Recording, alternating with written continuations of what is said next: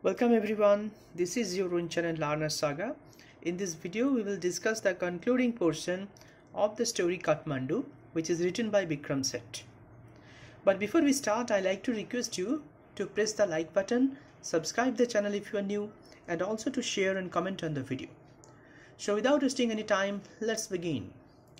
In our previous two videos we have discussed the narrator's visit to Kathmandu. While he was returning from China to India, he visited Kathmandu, and he also told us that how he visited the two great places over there. First of all, he visited Pasupatinath temple, and then he visited the Buddhist one, which is Bodhnath Stupa. He also discussed that how he came back to India by the airlines, by Nepal Airlines. And in this video we will discuss from paragraph number 6. So let's start. I look at the flute seller standing in a corner of the square near the hotel. So the narrator told that he saw a flute seller. The flute seller was standing in a corner of the square. Square means it's a junction, you may say, from where four side roads goes. Okay. In his hand is a pole with an attachment at the top, from which 50 or 60 bansuris protrude in all directions, like the quills of a porcupine. It means that in the hand of the flute seller there is a pole, and from which many bansuris or flutes, the writer said 50 or 60. You can see here 50 or 60 bansuris or flutes protrude. Protrude means emerges, comes out in all directions, like the quills of a porcupine. You know, a porcupine is an animal. Porcupine is an animal with large, stiff, pointed feathers. These are called quills. I have written here for you. You may note down by pausing the video. Quills means large, stiff, pointed feathers of porcupine. Porcupine is an animal. You may write here a large rodent with spikes. Porcupine means a large rodent. Rodent means any animal which are very similar, like the rats. So they have spikes. So here it means quills of porcupine means as the quills or the feathers of the animal porcupine are very pointed and steep. Similarly, the flute seller who was holding the pole from which many flutes were protruded in all directions. They are of bamboo. That means the flutes were of bamboo. There are cross flutes and recorders. See students, these are the two different types of flutes. One is cross flute, another one is recorder. Now what is the difference? Cross flutes are the flutes which are held horizontally.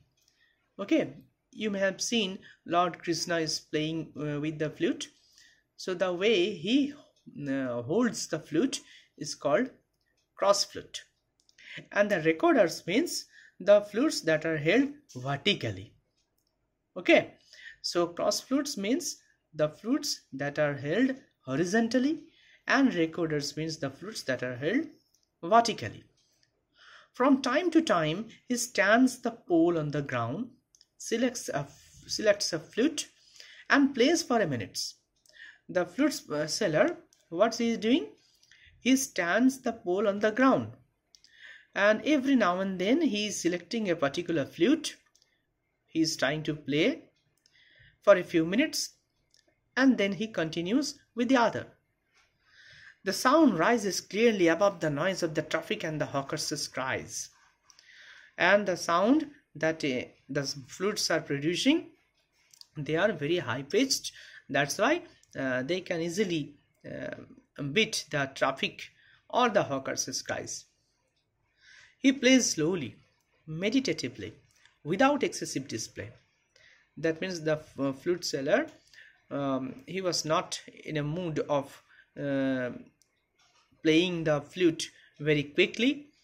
Rather, he was attentively playing his flutes without excessive display, and there was no such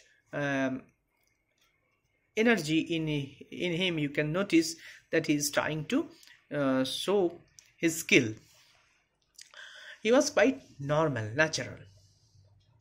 He does not shout out his wares, and he was, as I told, that he is very casual and normal. He does not shout out his wares. Wares, this word we have come across in our previous video.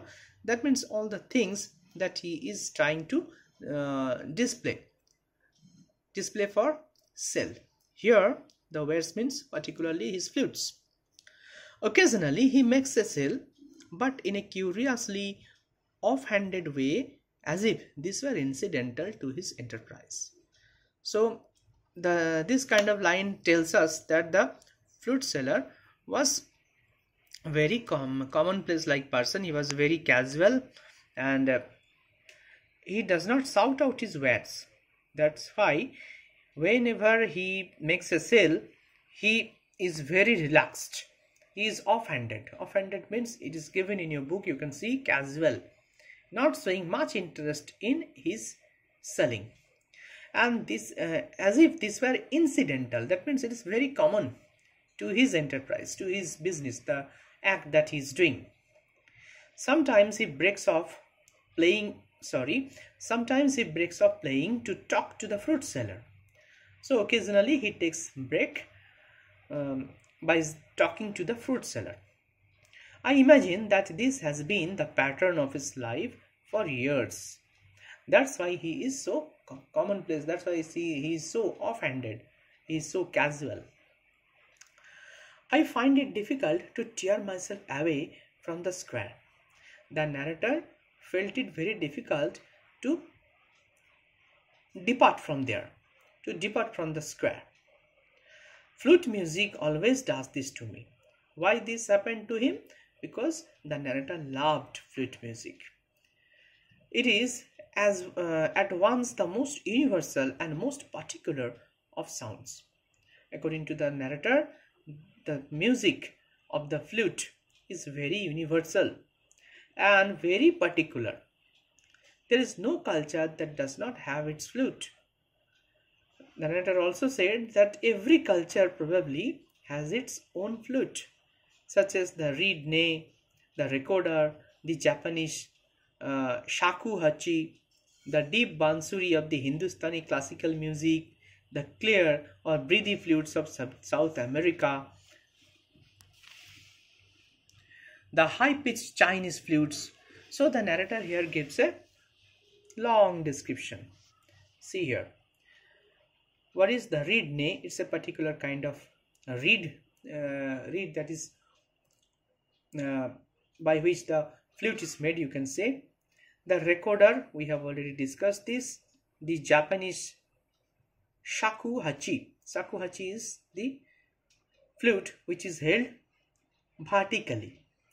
The deep bansuri of Hindustani classical. We all know this. Hindustani classical music bansuri. The clear or breathy flutes of South America. This is another kind of flute. And lastly, the high-pitched Chinese flutes. Each has its specific fingering and compass.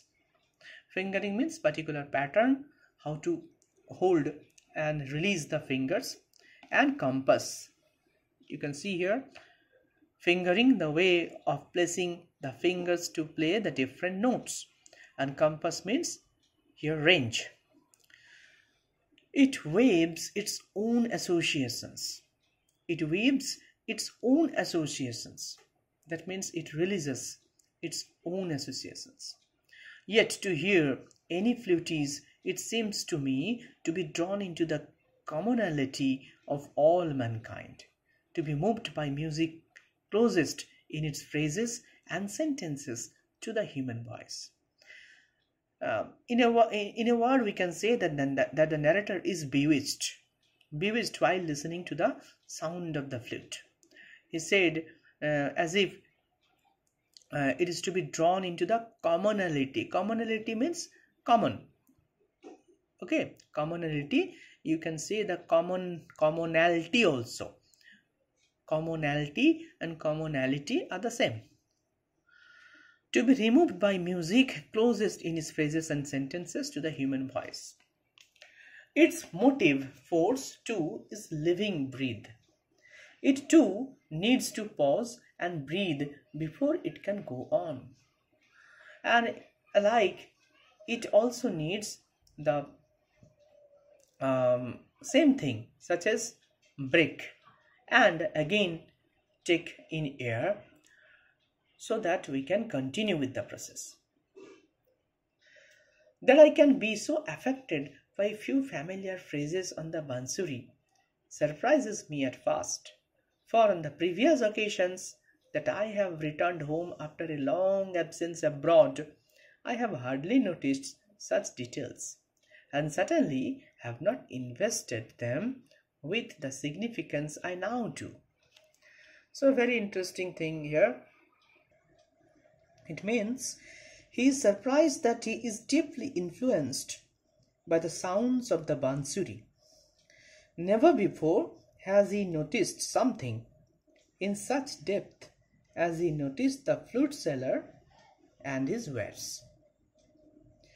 So this is all about the story, student. We have completed. You can see here it is written by Vikram Seth and it's an extract from Heaven Lake. So before leaving, I like to request you, if you have any doubt, please write to me in the comment section. I will try to answer you as soon as possible. Hoping to meet you in our next video with some new topic. Goodbye.